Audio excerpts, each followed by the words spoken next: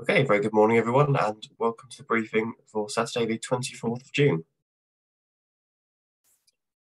So, looking at the chart, we see still under this ridge of high pressure, just centered over to the east of us. And there are quite a few fronts around to the north and out to the west.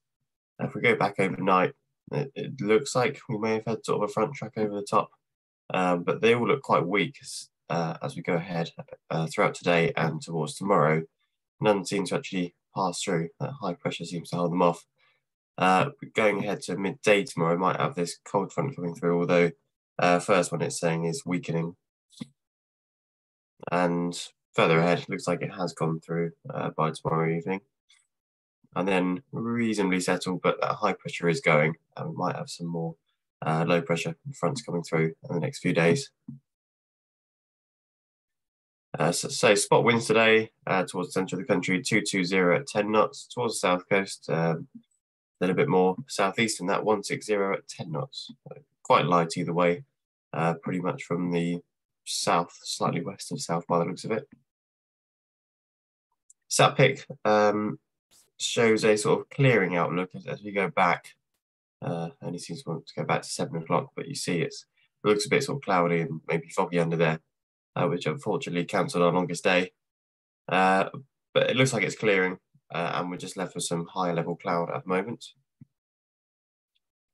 Just interestingly, looking at the rainfall forecast, it's picking up some sort of spots up to the north, developing about midday. As you go into the afternoon, see that mostly clearing through. But public forecast is saying that we're not going to be getting any rain here. It's just showing sunny intervals with a top temperature of 25 degrees. Wind quite light from the southwest and good visibility. GFS is suggesting a top temperature, if you're in London, of 28 degrees, but in our area, 24, 25 at most. With dew points set reasonably high at 18, so hopefully that will give us some cumulus. And that's current view outside, just under this layer of cloud at the moment, but that's high enough, and hopefully should mostly clear. Current temperature is almost 20 degrees at Lasham, with dew points of 16. And Farnborough is showing light winds, broken clouds at 4,000 feet, they reckon. And the forecast is for much the same. Winds a little bit stronger from the west-southwest. So your potential flight distance for today on Top Meteo is that. So quite good in the Lasham area, and particularly good up to the north and to the east towards Cambridgeshire. Looks very nice. So your thermals for today at midday, it's showing convection up to about 3,000 feet and cumulus by the looks of it.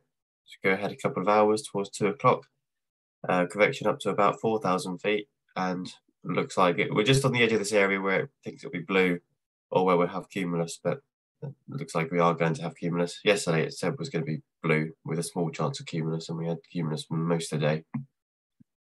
Going further ahead, it does look like it will slightly sea breeze, but really not getting to Lasham until that's 5 o'clock.